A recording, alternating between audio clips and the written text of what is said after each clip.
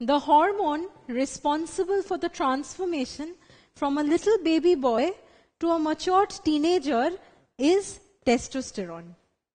Testosterone is secreted by the primary male reproductive organ known as the testes, which is an endocrine gland. Now, glands are under the control of the pituitary gland located in the brain, which is the master gland. Now, since the testes is also an endocrine gland, it is under the control of the pituitary gland. The anterior lobe of the pituitary secretes a hormone known as the luteinizing hormone, or LH in short.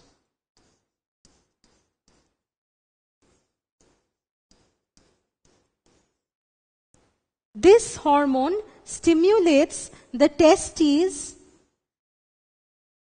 to secrete a hormone known as testosterone.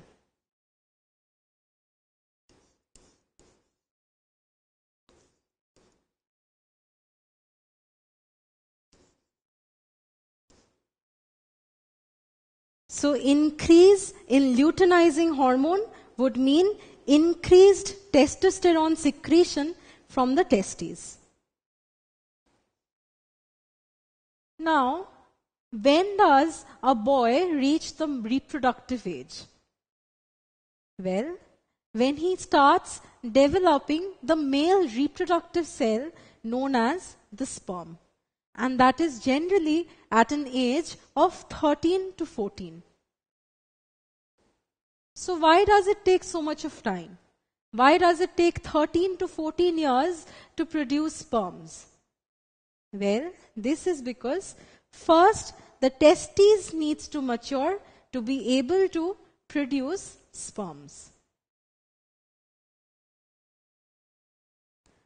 Now, the production of sperms is also under the control of the pituitary gland. But is the same hormone responsible for this? Is luteinizing hormone responsible for the production of sperms from the testes? Well, no. There is another hormone which is secreted from the anterior lobe of the pituitary known as the follicle stimulating hormone, FSH in short, which stimulates the testes to produce sperms.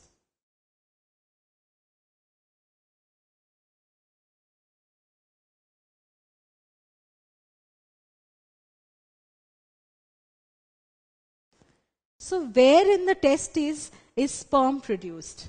Let us see. Well, this is what a testes looks like when you dissect it.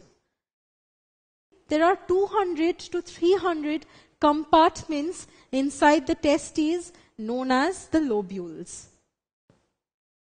Now, each lobule contains 2 to 3 highly coiled structures or tubules.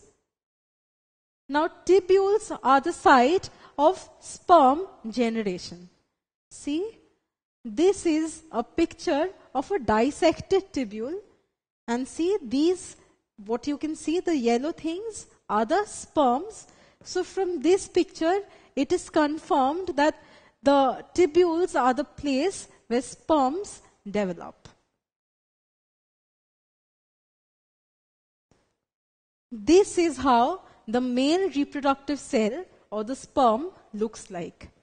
It has a head, a mid-piece, and a long tail, which facilitates in the movement. The tail lashes and propels forward. Now let us see how sperms move.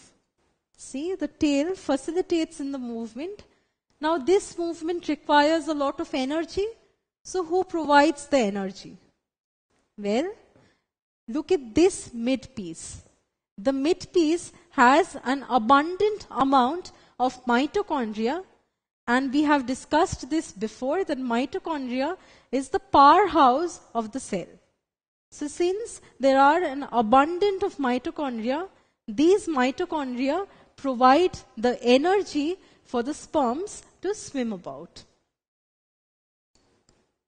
So this is a female reproductive system. When a male and a female mates, then the male reproductive cells, that is the sperms, enter into the female's body through this part.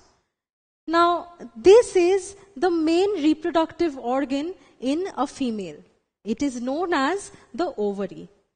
Now, the ovary releases the female reproductive cell known as the egg.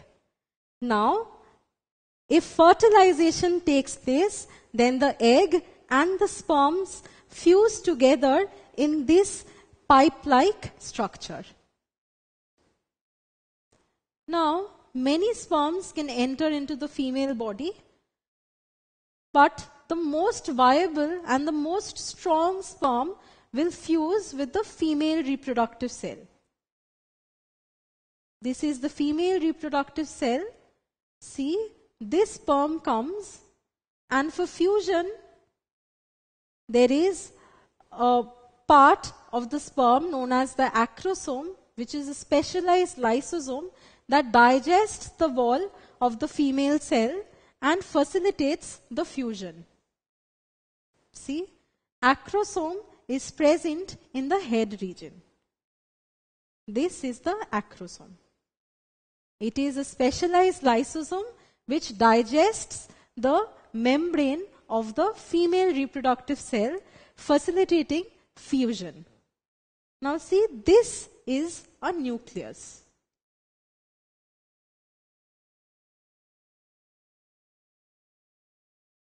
So the head contains an acrosome and a nucleus.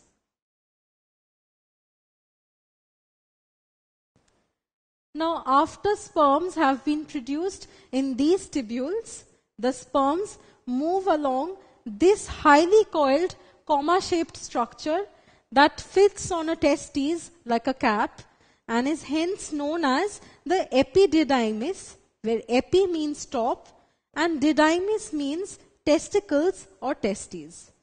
See, the epididymis, this portion, fits on the testicles or the testis like a cap. Now, the tail of the epididymis turns upwards to form a sperm-carrying duct known as the vas deferens. Vas means duct in Latin,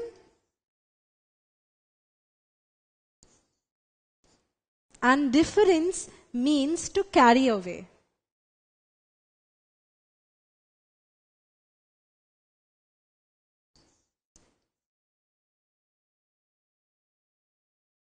So it is a duct that carries away the sperms from the testes. The duct that ejects the semen into the urethra prior to ejaculation is known as the ejaculatory duct. Post the urinary bladder, the vas deferens forms the urethra, and this cylindrical muscular organ that you can see is known as the penis. Now, for sperms to get matured and get ejected out of the body, it requires 10 to 14 days in the epididymis. Now, for these 10 to 14 days, the sperm cells need to be kept alive. So, who is responsible for increasing the survivability of the sperms? Let us see. Well, there are many accessory glands in a male body that helps in increasing the viability or the lifespan of a sperm. See the first accessory gland, this one which is present at the back and towards the base of the urinary bladder is known as the seminal vesicle. The seminal vesicle secretes an alkaline sugary fluid known as the semen.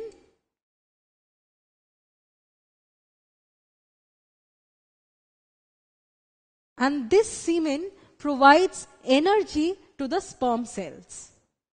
Next, look at this organ, this gland. This gland is known as the prostate gland, and it is situated at the base of the urinary bladder. This prostate gland facilitates a secretion which helps in sperm motility or the movement of sperms, and also its viability, that is, its survival.